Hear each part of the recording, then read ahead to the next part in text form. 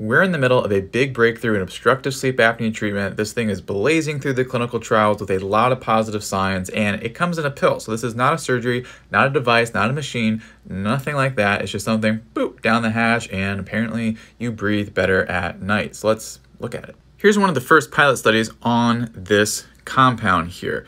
And if we go all the way down to the conspiracy mafia here, also known as a spaghetti plot, that is a awful joke. But the reason they have this, you're gonna keep your eyes on these bars here. This represents all the individual responses to this compound here. And you'll see that it takes people from around like 18 AHI down to 12, or from 21 to about 10 or so there.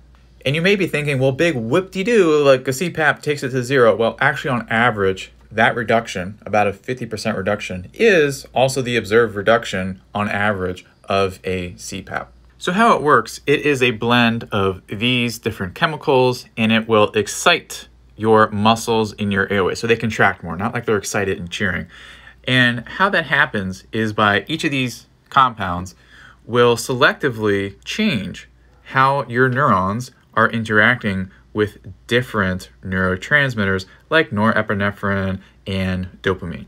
However, if you look beyond one day of the pharmacological history of these neurotransmitter-heavy drugs and compounds, what's the usual story? Whether it's SSRIs causing a lot of different issues because we're too heavily influencing serotonin, or some drugs that modulate melatonin and cause insomnia in a different way.